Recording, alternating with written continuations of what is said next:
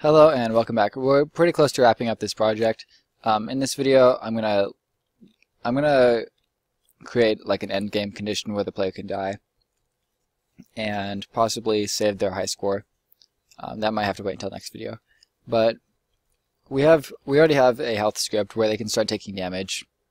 Let's create a method where they can die. Public void die if health is less than 0, die.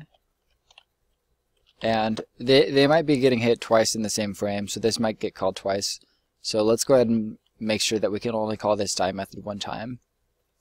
So public bool dead equals false.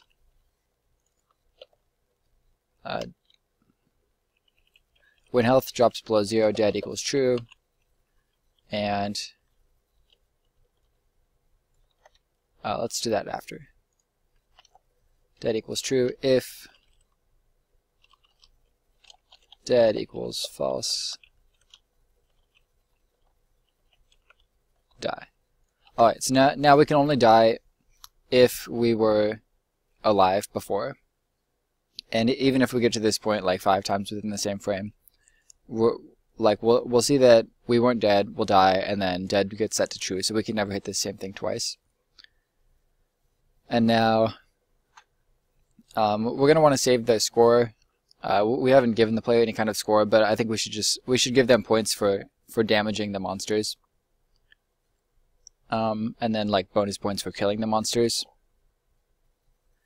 And since I'm lazy, I'm just going to put the score within this script. Actually, no, we better not do that. But when they die, I'm trying to decide if I want to load a different level. Yeah, I think I'll do that. So more to come. I'll talk about that soon. Right now, let's focus on creating a score.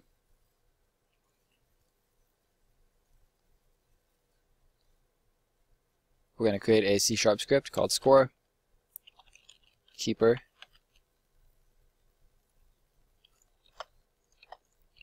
We have a public int score.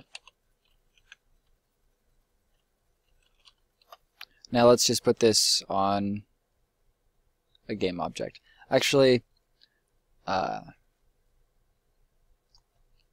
let's put it on a game object.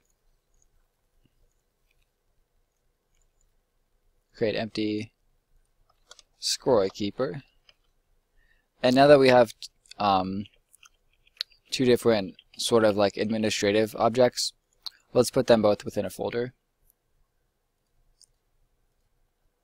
And I'll just call this management. So scorekeeper and music both go into the management folder. Scorekeeper gets the scorekeeper script. And then we'll just create a method for adding and resetting the score. Void add score. And we can put in just an int value. Boost. So score plus equals boost. Pretty straightforward. And void reset score. Score equals 0.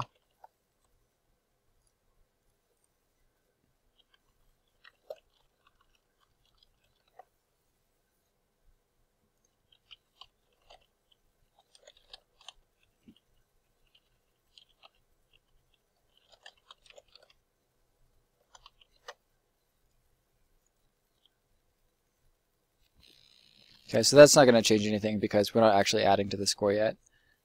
So let's go ahead and go to Axon Health,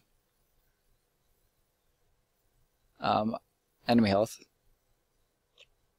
and when they take damage, we're just going to add to the player score right here.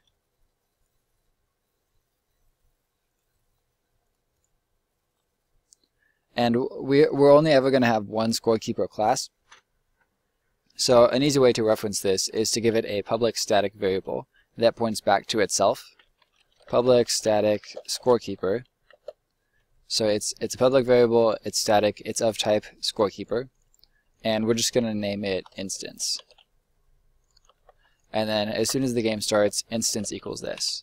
So that's just a variable that points back to the, it's a variable within this class that points back to itself. And since it's static, we can access it without a reference to that class. So back within enemy health, we can say scorekeeper.instance. So now we have a reference to whatever game object it's on. And this only works because there's only ever going to be one scorekeeper. Scorekeeper.instance.add. Oh, we need to make that public.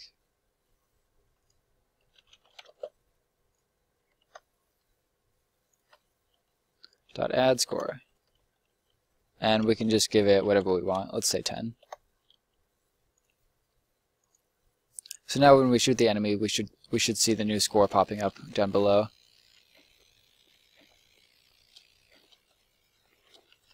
Looks good. So you can see the player score is just climbing.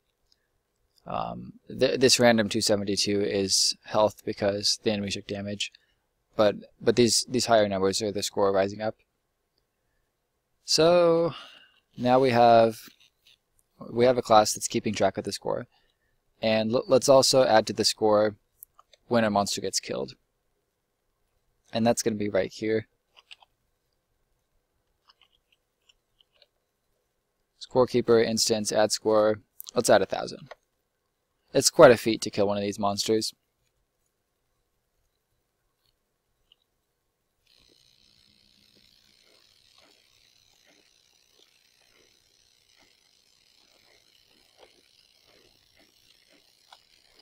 Yeah, it takes a while. Okay, so I'm not going to do that now. What's next?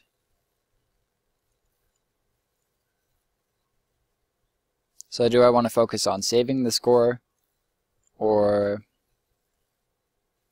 displaying the score or letting the player die?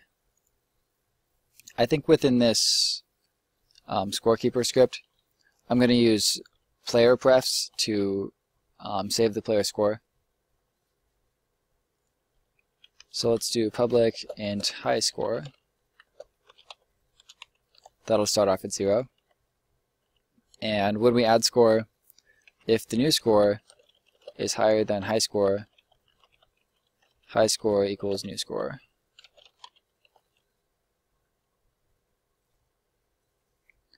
And now we just want to make sure we save the high score when the player dies.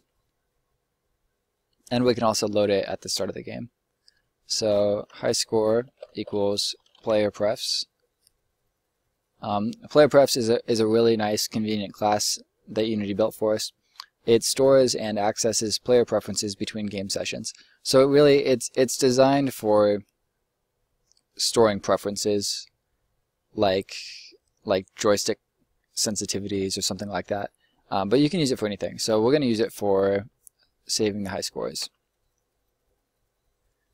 So PlayerPrefs.set int, and then you have to give it a key, and we're just going to say high score. And then you have to give it a value, which is high score. And I actually put that in the wrong spot. So you use setInt to save the score. So like right here, we gained a new high score, so we can do it there. PlayerPrefs setInt, set the high score to whatever the high score is. And now when we want to retrieve that, we can use PlayerPrefs.getInt high score, and the default value will be 0.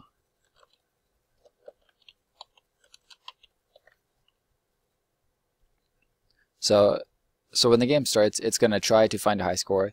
If it can't find anything, it'll just default to 0. So the high score is 0. As soon as we score some points, that's the new high score, because score is higher than high score. High score gets score, and then we save that into the player preferences.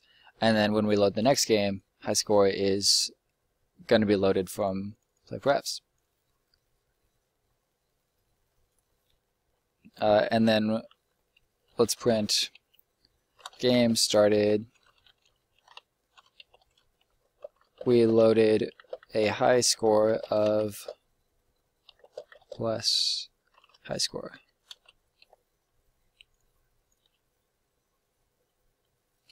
So the first time through, it loads a high score of 0. We can do some damage. Now the high score should be something like 400, and then we can hit play again. And we loaded a high score, okay, of 290. Now if we pass that, we're up to 600. Try again. And it saved our high score of 650.